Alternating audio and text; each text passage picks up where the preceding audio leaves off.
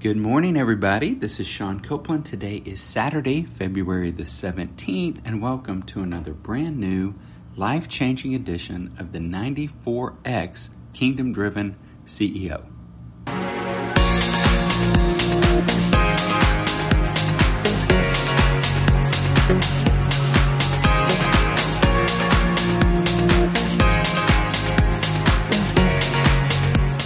So today I come to you from beautiful Branson, Missouri. Angela and I are here at the Chateau on the lake, right on Table Rock Lake, celebrating Valentine's Day. We get a little 3-day weekend going on. She is sleeping and I am podcasting with you. So thank you so much for being with us. I'm really excited to share with you today's message on the word Avodah. And we'll get to that in just a moment. And what you're going to see is Avodah is all about integrating all areas of our life together, bringing worship, work, and faith all together. And that is what 94X does. We call this the 94X Kingdom-Driven CEO because 94X is our faith at work movement. It is going wild. I have received speaking requests from all over the country in the last week. It is going to be a little challenging to manage from a time perspective, but I'm so excited about what the Lord is doing with this.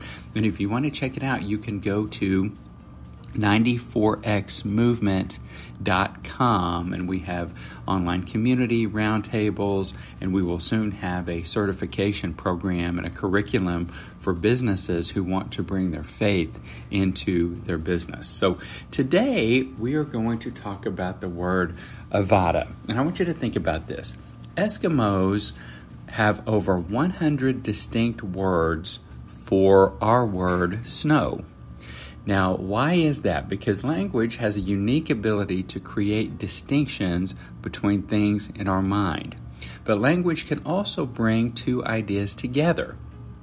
The ancient Hebrews had a deep understanding of how faith and work came together in their lives. It shouldn't be surprising that they used the same word for work, worship, and service.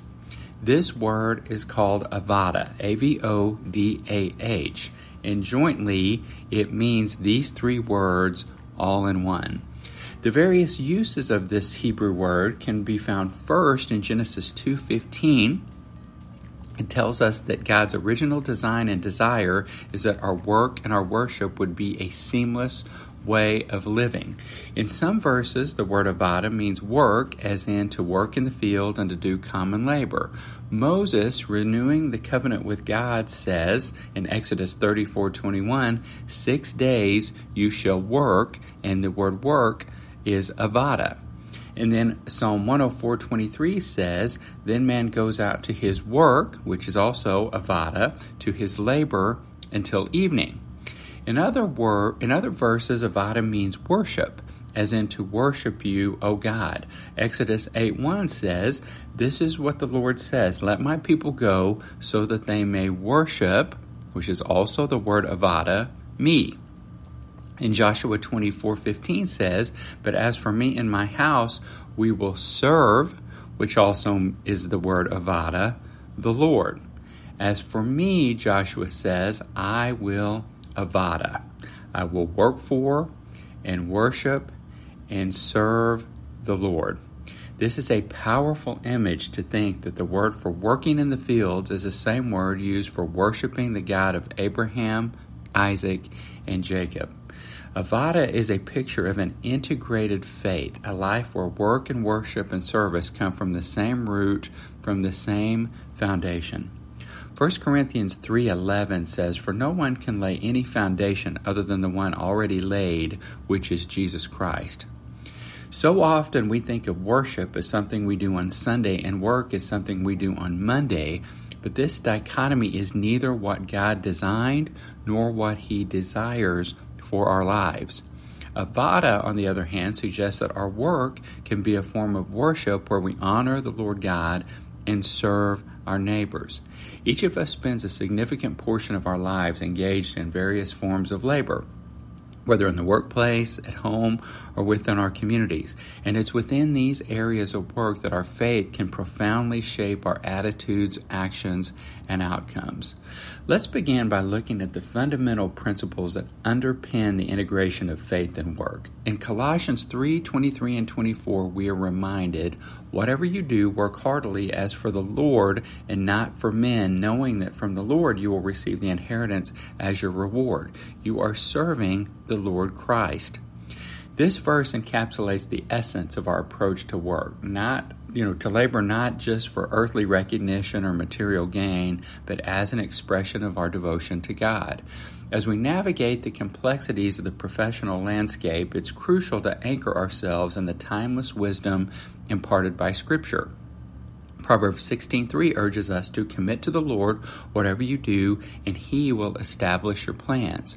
This verse underscores the importance of seeking divine guidance and instructing our endeavors to God's providence. When we align our aspirations with God's will, we embark on a journey marked by purpose, fulfillment, and spiritual abundance. Furthermore, our faith serves as a beacon of light amidst the challenges and uncertainties we encounter in our jobs. In Joshua 1:9, we are reassured, "Be strong and courageous, do not be afraid, do not be discouraged, for the Lord your God will be with you wherever you go." Armed with this unwavering assurance, we can confront adversity with resilience and perseverance, knowing that God walks alongside us every step of the way. Integrating our faith into our work transcends mere adherence to religious rituals or observances. It entails infusing every aspect of our professional lives with the values and virtues espoused by our beliefs. As Martin Luther King Jr. eloquently articulated, if a man is called to be a street sweeper, he should sweep streets even as Michelangelo painted, or Beethoven composed music, or Shakespeare wrote poetry. He should sweep streets so well that all of the hosts of heaven and earth will pause to say, "Here lived a great street sweeper who did his job well." So how do we integrate our faith into our work? I just want to give you 5 quick examples of things that I have done or seen at companies, and there are hundreds of these, okay? You can't imagine how many examples there are of different ways to integrate your faith into your work. But here are 5 of the most common that I have seen. Number 1, just offer prayer for those who are hurting. So whether it's your clients or your employees, almost everybody is going through something challenging.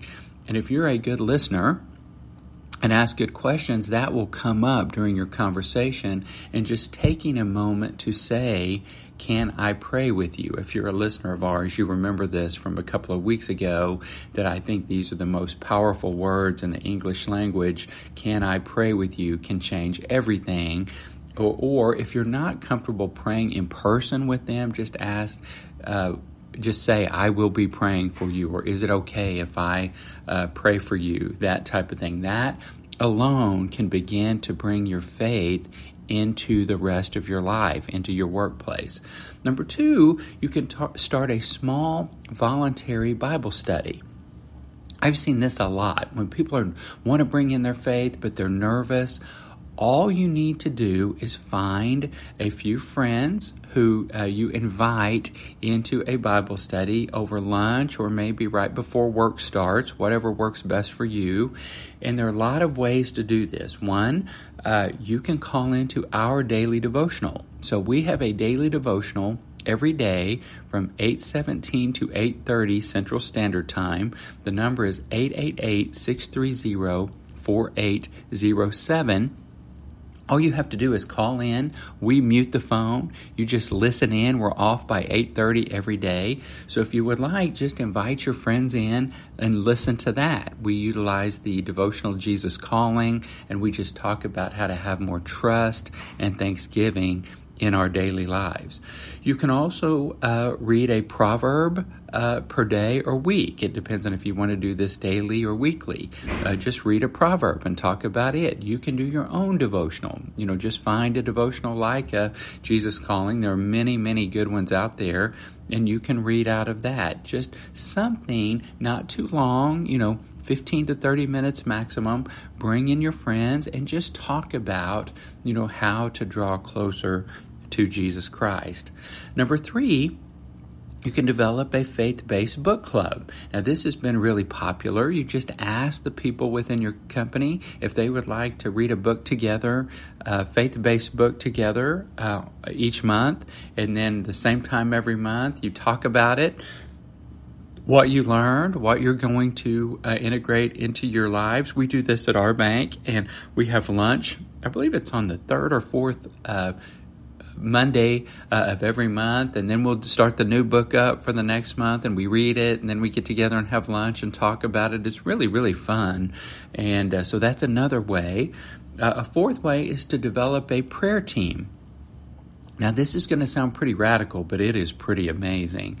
So I felt called to do this at our bank, and so I came in that morning and just emailed out everybody and said, hey, guys, I'm feeling kind of led that we should be a praying organization. Would anybody out there like to join me on a prayer team where we'll just pray for others and people can send us their prayer requests? Well, we have about 50 or 60 people on this prayer team. We have hundreds of prayer requests. We had 157 prayers answered in 2023. It is truly remarkable. And what we did was we just built an email that people could email their prayer request to. It automatically got distributed out to all members of the prayer team. We pray immediately, and then we pray together on Wednesday mornings. And then the leader of our prayer team, Pam Mann, has been tracking the results of those prayers totally on her own, by the way. And it is really drastic to see what God is doing. And then you can also send out a daily scripture to those who like it. And I just go in and have pulled a lot of scriptures about, encouragement, or how to deal with difficult times, or how to deal with fear, and so I have tons and tons of scriptures that I just keep in a list, and I send them out to my family and to certain friends every single morning. It takes about 1 minute, and they've all talked about what a amazing impact it has been. So here's what we know. Nothing that we do, none of these tasks is insignificant in the eyes of God. Whether we occupy positions of prominence or we carry out more humble duties, our commitment to excellence and service bears witness to the transformative power of faith in action. Moreover, our conduct in the workplace serves as a testament to the love, integrity, and passion that characterizes followers of Christ. Let's embrace the call to integrate our faith into our work with unwavering zeal and steadfast conviction. Let's draw inspiration from the words of Colossians 3:17, which implores us, in whatever we do, whether in word or deed, do it all in the name of the Lord Jesus, giving thanks to God the Father through him. As we embark on this journey of Avodah, of faith-infused worship, work, and service, may we illuminate the world with the radiance of God's love and of God's grace. So thank you so much for being here with us today. Please let me close us out in prayer, and I hope you have a wonderful rest of your weekend and week. Dear Heavenly Father, I thank you for this message. I pray a blessing on every caller, every family, every business that is represented here, everybody that calls into this podcast, because they are seeking you, Father. I pray that you would help us all to live Avodah, to integrate everything together so that you are in every area of our lives, not just on Sunday mornings. We love you so much, and please help us to be a light unto our world. In Jesus' name, amen. And thank you so much for joining the 94X Kingdom Driven CEO.